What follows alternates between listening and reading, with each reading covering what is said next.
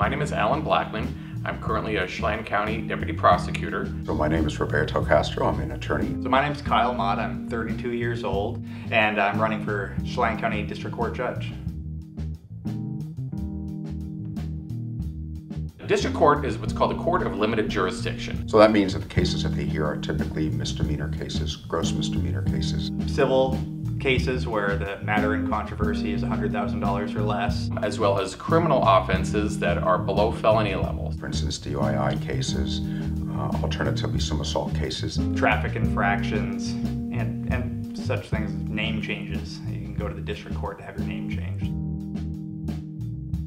And I've been a prosecutor in my 22nd year right now, and 16 of those years are in district court. So that is an awful lot, I guess, to put it kindly, of experience. I've handled over 10,000 cases, probably many more than that, plus I don't know how many probation violations, infraction hearings. So all the types of cases that predominantly we're going to have in district court, I've already heard.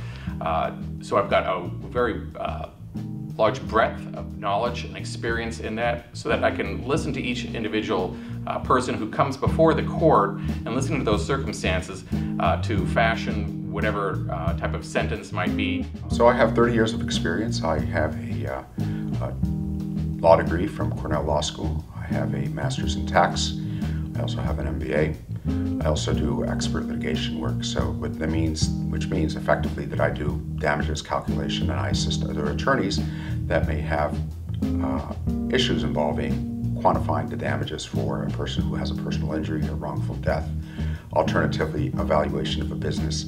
So my ability is to I understand the quantification of damages cases, and I have a fair amount of experience recognizing what is legitimate and what is not. My past 2 years I've been doing criminal law exclusively in district court, so I believe I've seen just about everything that comes up there in one shape or another.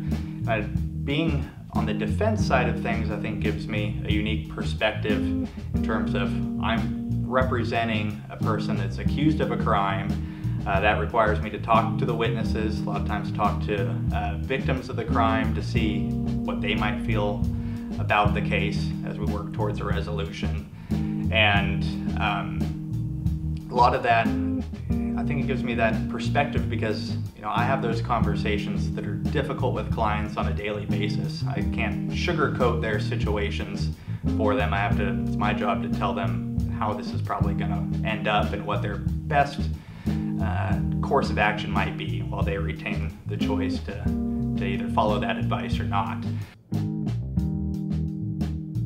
First off, common sense, I suppose. What is the nature of the offense and the circumstances, and just kind of use your common sense in trying to fashion something. I'd also be mindful of, again, the plea agreements that are done between the parties, because the defense and the state negotiate behind the judge's scene an awful lot, and we try, as a prosecutor and the defense, we try to fashion a particular agreement between us for that particular defendant, knowing the background and the criminal history and things like that.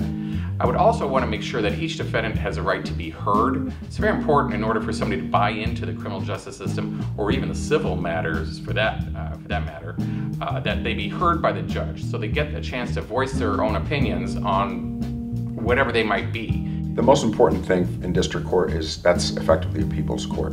Obviously the judge has a significant role and discretion in what happens, especially in criminal cases, but also in civil cases there is a fair amount of direction that the court can give. So, my view is that the court should bring out the best of the attorneys that are practicing there and provide a lot more guidance. And, for instance, one thing that I'd like to see if I was a judge is I would like to have a lot more information for individuals that have civil matters, and that would be, again, information for them as to what is a pleading, how do you initiate it, how do you engage the sheriff, what is the process that happens hereafter. That way it sets the expectations, and then the judge can assist, providing a little bit more guidance to those individuals that want to represent themselves. A lot of the people that end up there, but not all, have some sort of social issue, or perhaps it's poverty, it could be mental health, addiction, those sort of things. And these people are there because they're accused of a small crime. And a lot of times,